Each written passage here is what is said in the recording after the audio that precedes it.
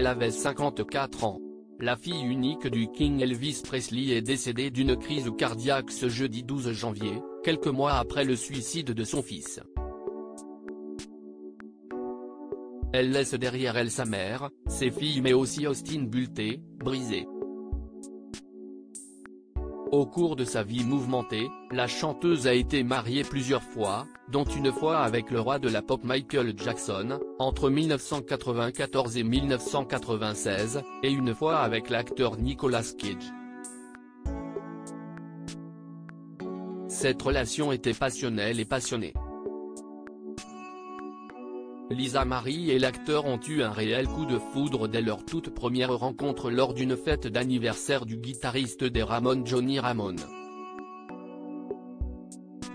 Marie, dont de belles photos d'enfance ont été dévoilées, s'y était rendue avec son fiancé de l'époque, le musicien hawaïen John Ocha JCA, tandis que Nicolas Cage était encore marié à Patricia Arquette à cette période.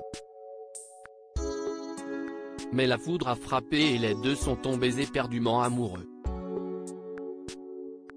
Le geste fou de Nicolas Cage après que Marie ait jeté sa bague à propos de leur première rencontre. Nicolas Cage avait déclaré « J'entrais dans une soirée sans savoir qui je vais rencontrer et il y a cette belle fille debout au milieu du salon portant cette jupe courte en cuir et cette veste pelucheuse, et elle me regarde avec ses grands, beaux yeux émouvants, des yeux qui semblent avoir une histoire triste à raconter, et je me suis juste dit tout ». Le couple a par la suite rendu sa relation officielle en mai 2001. Fous amoureux l'un de l'autre, les deux avaient une relation très tumultueuse, rythmée par une réelle passion. De cette même passion découlait un grand nombre de disputes, et le couple était d'ailleurs très connu pour cela.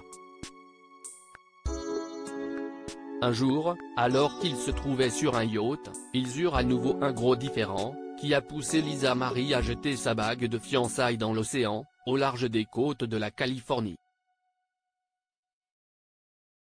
Celle-ci était en diamant jaune de 6 carats et ne valait pas moins de 65 000 $. Après ce geste, Nicolas Cage, désespéré, a engagé une équipe de plongeurs pour trouver la précieuse bague au beau milieu de l'océan. Malgré tous les moyens déployés, ce fut un échec, et la bague n'a jamais été retrouvée.